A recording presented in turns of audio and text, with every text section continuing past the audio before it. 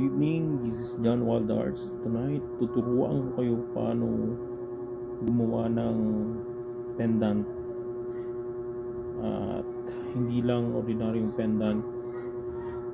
Gagawin natin ay i-weaving natin siya ng rattan para magiging one of a kind. Yung materials natin gagamitin ay exotic. This is stag beetle head, nanggaling pa siya sa Mambukal, Mount Canlaon, Negros, Rattan. Tapos yung knife natin gagamitin para sa papatulis ng dulo ng rattan. Okay guys, simulan natin. First,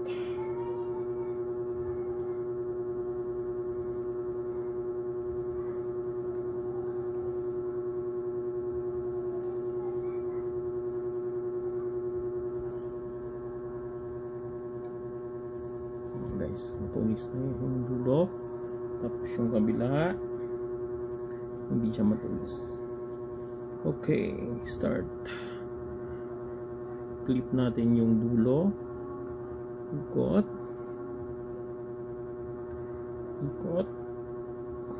dalawang ikot guys, tapos press, tapos yung may dugtong dapat ipitin natin, tapos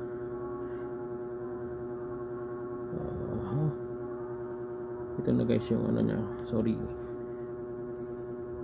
position nya yan, tapos susot natin,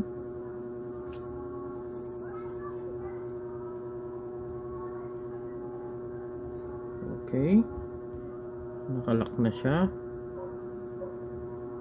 tapos susok ulit natin, parang nagtatahi kayo guys ng damit, alam nyo yung stroke na yun, ganunin din yung pag-waving.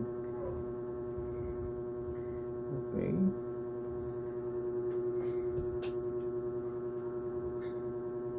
sorry guys, maliit kasi yung pendant kaya medyo mahirap pag focus sa camera.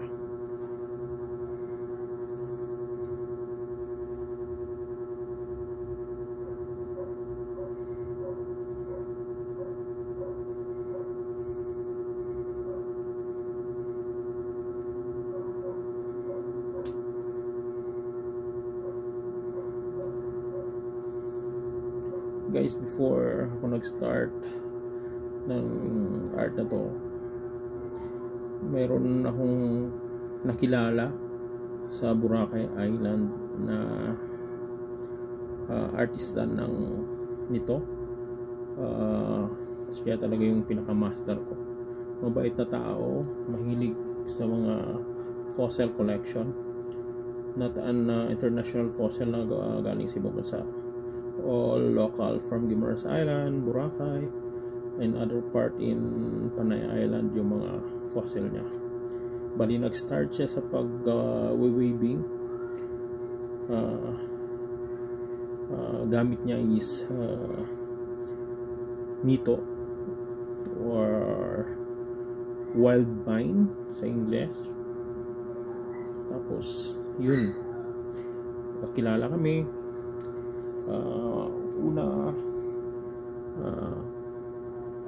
Ano lang ako, tingin-tingin na ako kasi, pero I interested that time sa art niya kasi mahilig talaga ako sa mga magbuting-ting na mga bagay since bata pa ako, elementary, high school life. Then yun, sabi ko sa kanya, turuan mo kung gumawa niyan. Tapos yun, willing naman siyang magturo. Una, pinagawa niya sa akin paano mo i-slice yung nito sa apat na bahagi para magiging ganito kanipis. Alam nyo ba guys kung ilang buwan kong na-master yun? Hindi buwan, taon. Kung paano mo mabiyak yung isang wild vine na diretso na hindi napuputol. Nakakabiyak ako pero halos 2 dangkal lang, isang roller. Pinagtyagaan ko yun. Gumawa ako doon sa scrap na yon ng una-una kong necklace. Yung pendant ay stalactite na galing sa Ibaras Island. Madulas yun. Isipin mo kung gaano kahirap mag-fix ng pag-waving na walang pandikit doon. Ang pangalan niya pala is Magno. Ito na guys. Yan na yung unang ikot. Tapos sundan nyo na lang yan. Ikot ng ikot hanggang sa mag-lock siya sa dulo. Yun, nakagawa ko guys ng ng una kong pendant. Sobrang saya ko na nun. Kahit putol-putol yung vine na ginamit ko. Sabi ko sige lang. And then, yun, tinuro niya na sa akin paano ma-stroke ng pag-weaving at paano maglinis ng mga calcite from raw materials to gawing polish. Yun, tinuro niya yan. Hindi siya naging madamot sa pag tuturo. Kaya itong ginagawa ko ngayon, siyempre may edad na rin tayo at wala pa tayo nakikita potential na apprentice na pagpatuloy yung ganitong art. Maraming tinuruan, kaso pag hindi nila hilig, hindi mo talaga mapipilit. Yun ang sabi.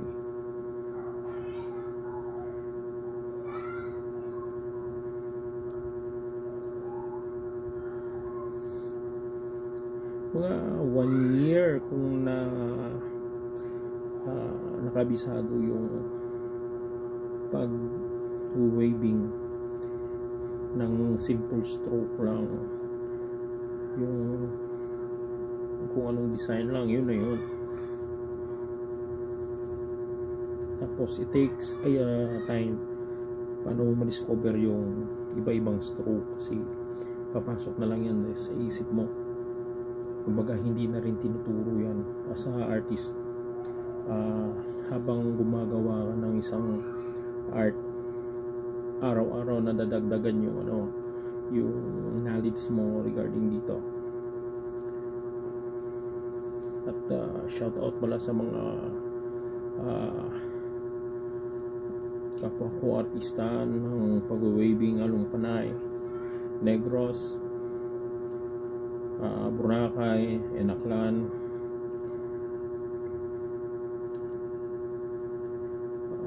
sana magkita tayo soon. Sumasabit kasi ito, kaya kailangan. At sa mga tropa ko, sa mga client ko ng mga necklace ko before, I started the necklace talaga guys. Kaya yung nakikita nyo mga John Walder Arts knife na yan, nung pandemic lang ako nag-start dyan dahil walang trabaho. Isipan kong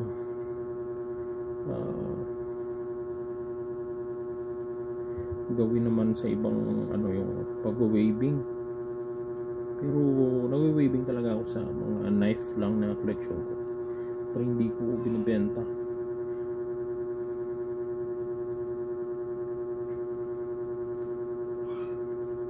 Lately lang nung na-discover ako ni Sir Randy Salazar ng Cebu, kausap kami, at yung mga kaibigan nating bladesmith sa Antique, mas nauna niya pa pala nakilala.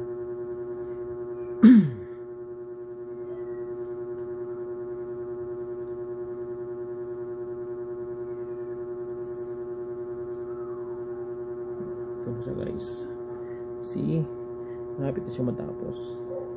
Yun, wala siyang pandikit. Talagang makapit siya sa ano, dapat alamin niyo yung mga yung para mga kanal ng isang pendant at dun nyo ilock yung pinaka base ng weaving nyo for safety purposes. Hindi na pag nakikita ka na ng isang bagay, sige lang, dapat i-analyze mo muna paano gawin.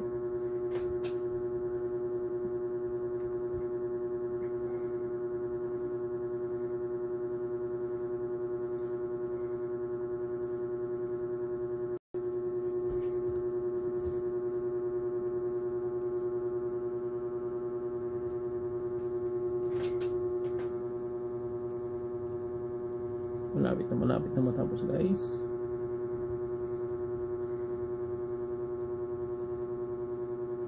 Kung hindi clear yung details ng pag gagawa ko,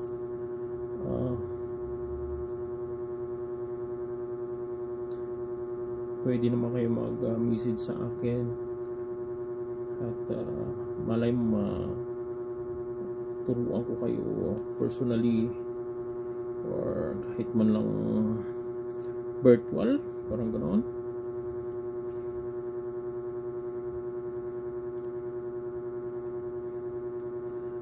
Okay, parang kapos yung ating rattan. Yeah.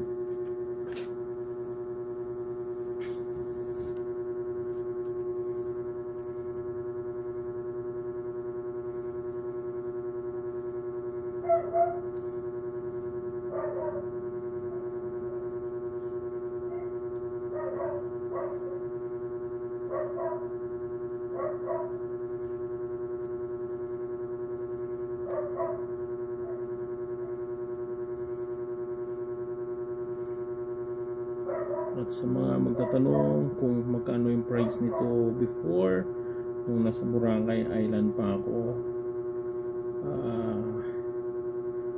secret joke.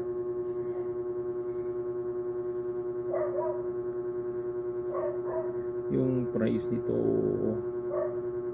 before, nung sa Boracay pa ako, ang isang pendant lang ng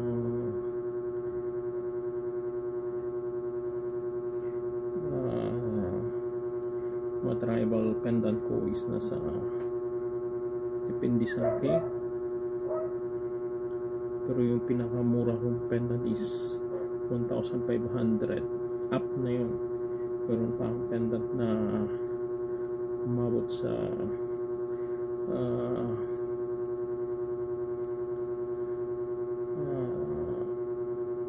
100K, 30K,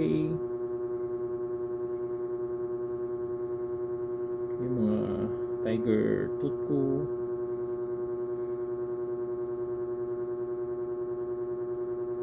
mga oversize crocodile tooth ko noon, mga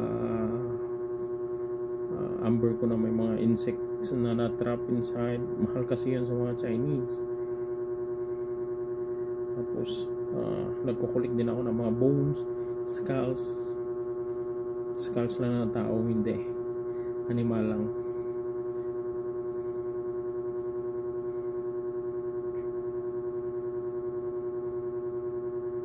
Kaya kung animal ka, kulik kita. Charot.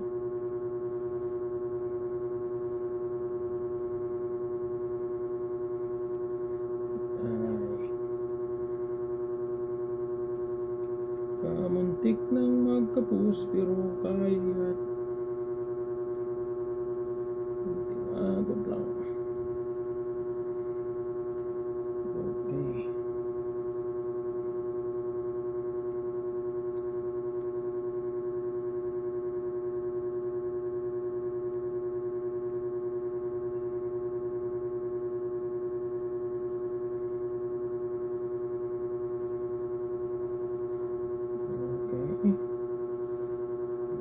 Isang lock lang para safety.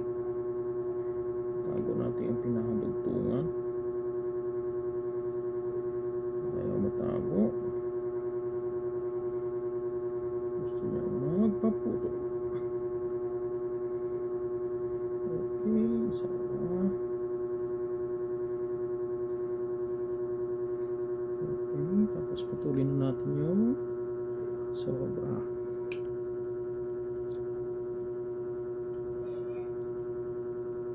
Kasi lahat ng sobra bawal. Okay guys, and this is it. This is our pendant with waving ng rattan. Materials is stag beetle. Imay nyo na. Imay nyo na. Imay nyo na. Okay. This is for the night. Thank you. This is John Wild Arts. See you sa next video ko ng paggagawa ng art. Okay? Good night guys.